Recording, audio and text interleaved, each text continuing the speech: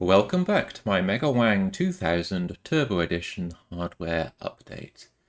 I've been busy on the Commodore 64 Games Memories and Demos Peak video series recently, but I've also had some time to work on my MegaWang, and I had this crazy idea to expand the scaled sprites hardware capability. Now, the previous scaled sprites hardware called sprites2.java in my Java emulation implementation, which implements the logic of the hardware that gets produced. But basically, it expands upon this model of writing data into RAM, which contains the registers for the sprites, but also the sprites definitions. It's actually very similar to the model that was used in the emulation, but also the emulation which was emulating the hardware implementation of the audio hardware to store large amounts of data in separate registers and then process them. So the scaled sprites for hardware idea is basically to provide the capability for super scaled sprites. So the current scaled sprites hardware operates on a 32 by 32 fixed pixel tile definition for a sprite and then scales it up and down with a 8-bit scale value. But I had the idea of implementing any width practically and any height scaled sprites hardware. So this involves rendering to the full frame buffer as opposed to rendering the scaled sprites for every scanline. So this means having a full frame buffer instead of just a scanline buffer, which the scaled sprites 2 layer currently uses. I'm just picking out an image here from the Afterburner arcade version, which was in the MAME emulator actually. I just wanted to pick out an extra characters screen layer and add it to the demo. So after adding the command line to calculate the extra palette entries for this image, it's just a character screen. So I'm just calculating tiles width and height with 8 and 8 and outputting the palettes, then loading the palette back in again and then processing all of the other sprites. So this scaled sprites 4 layer uses a lot more RAM because I found out that actually it was getting very much harder to source the 5-volt through hole SRAMs. So I'm changing the design now to use a surface mount, and that allows me to use, say for example, a 1 megabyte RAM. Anyway, so I've added the characters layer to the emulation, and I'm converting that new image file as well. But the emulation allows me to plug and play all of the hardware layers. So I've got the sprites, the tiles, the Mode 7 graphics in there. I've got the audio hardware attached. It allows me to attach Commodore 64, 650, 26510 CPU and the memory map. And there we go. That's what we get now, is that we've got a rather nice character screen overlay on top of the Afterburner logo with its rotating scale sprites balls. So you can see in emulation, now the emulation is cycle exact with the intended hardware design. And the emulation needs to be cycle exact with the intended hardware design so that I can accurately gauge the specifications for the hardware. But the debugger that I can attach to the Java-based emulator here gives me feedback on how many sprites there are submitted to the sprite hardware, how many scale sprites were rendered in the last frame, whether or not it reached the end of the list, whether or not there is a buffer swap triggered. The debugger also allows me to step over or step into the source code for the 6502 CPU. So I can step over the source code here. I can step into, say, for example, the title draw E routine. And then that allows me to see that it submitted the next highest sprite. So the highest sprite submitted so far is number 3.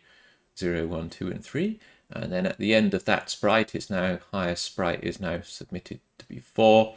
So there are 2 buffers. There's an off-screen buffer and a currently rendered on-screen buffer in the intended hardware design.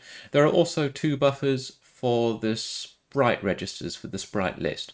So while one sprite list is being calculated and then presented to the screen for rendering, there is another sprite list which the CPU is allowed to access without contention with the currently rendered sprite list. So this is very much different to all of the other display layers, where all of the other display layers the CPU has to time the access to the VBlank, so that when there is nothing being displayed in the VBlank, the CPU has to do all of the register copying over and everything else.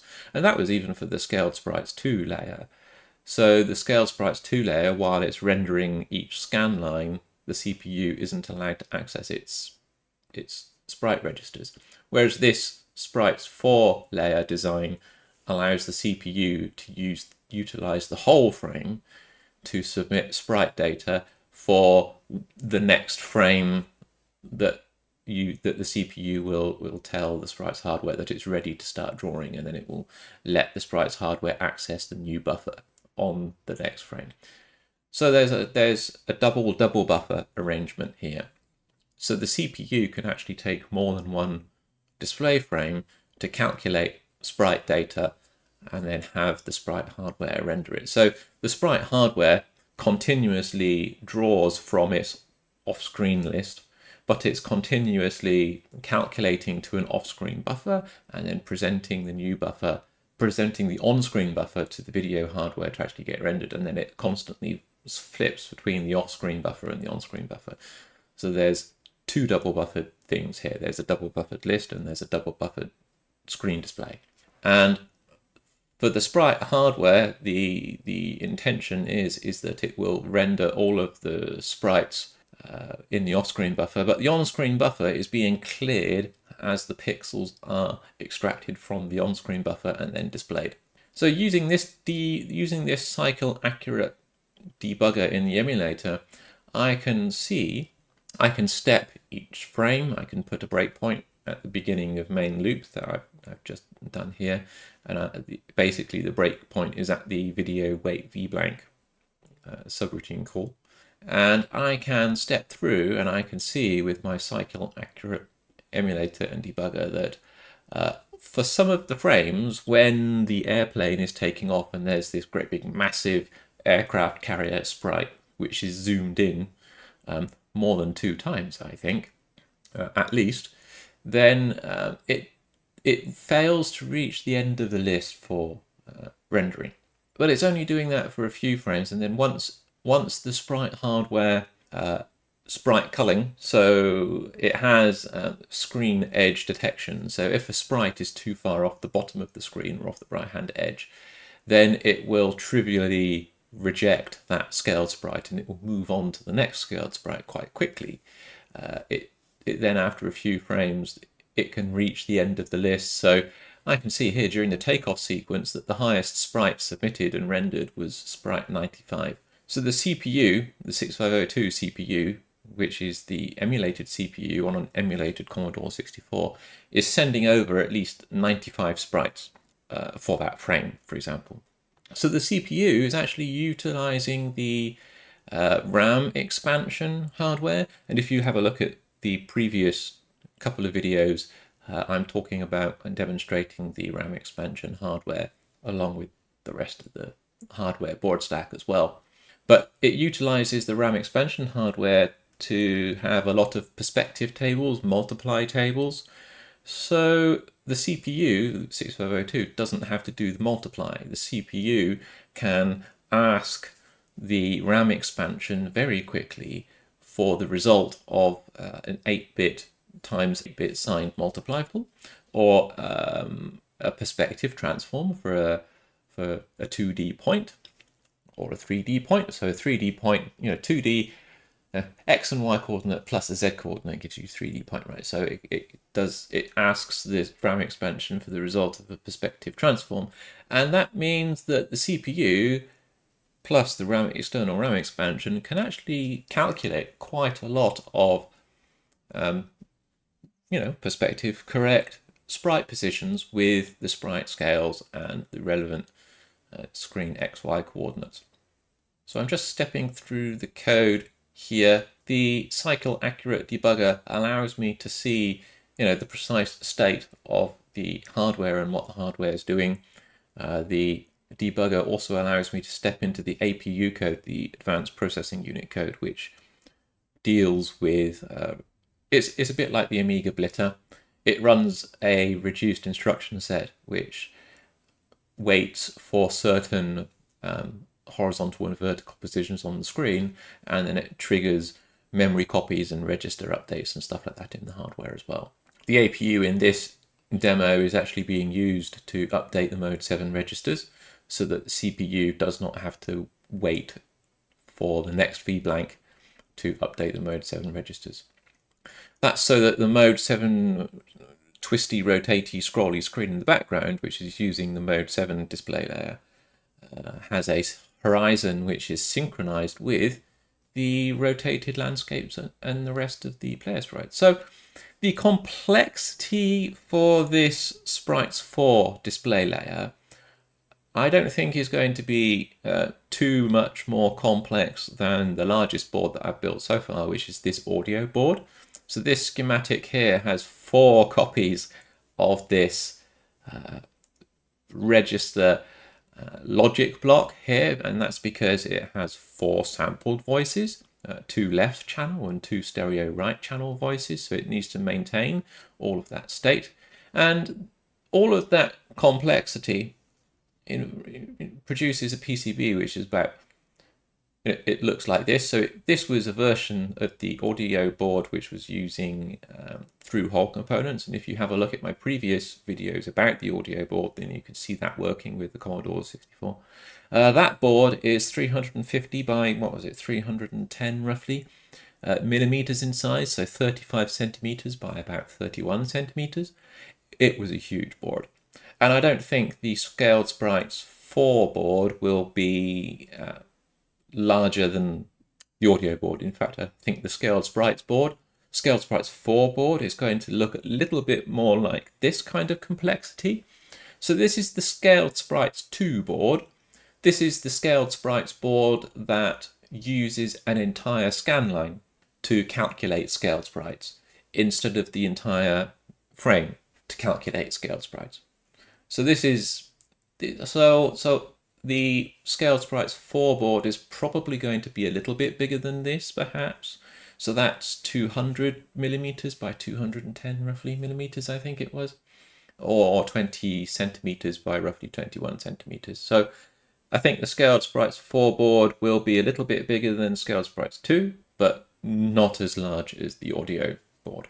And then, yeah, we get lovely functionality like this, hopefully.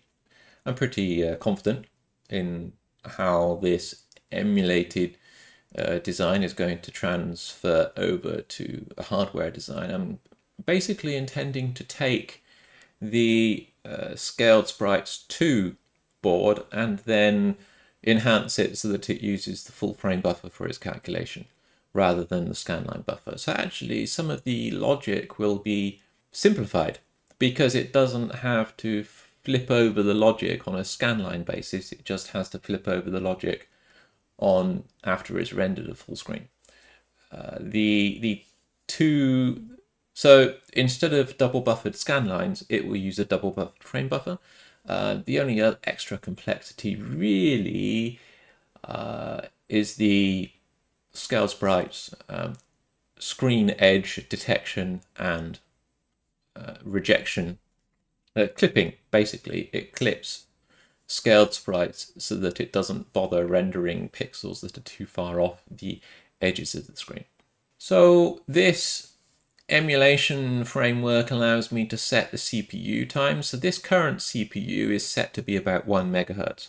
If I set the CPU to be faster than 1 megahertz, so if I could add a second CPU, like a second 6502, then the frame rate would increase because the CPU on in C64 wouldn't have to do so much work and could offload the work to a second CPU. If I had one, if I added a second CPU to the RAM expansion, then you would have improved frame rate. But I think with the emulated CPU set to about 1 megahertz, which matches the 1 megahertz CPU clock speed in the Commodore 64, then I think we can maintain a frame rate of between 20 and 30 frames a second.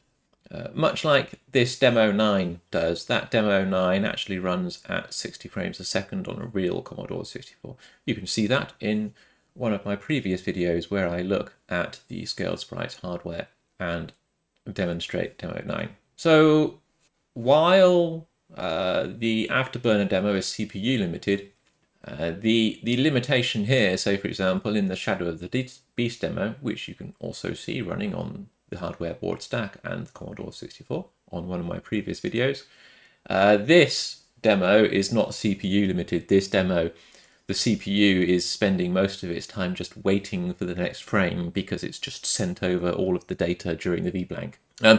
That Demo 9, the one with the scaled sprites coming towards the player, that Demo 9 spends a lot more time in its CPU execution loop instead of waiting for the VBlank. But even then, that one runs at 60 frames a second. So I think, this should be fine. I think this should be doable. It's certainly calculating and sending over a lot more data than Demo 9 did, but this Afterburner demo, I think it would run at 20 to 30 frames a second on a PAL C64. Actually, it doesn't matter if the C64 is PAL or NTSC, because the C64 synchronizes with the display hardware, which runs in NTSC 60 frames a second. Anyway, so thank you very much for watching. I just wanted to give a very quick update about what I've been working on with MegaWang 2000 Turbo Edition hardware. If you like my crazy hardware hacky electronics videos, then please do consider liking or subscribing to this channel and adding a comment in the comment section below. Have a great day, evening or night, wherever you are.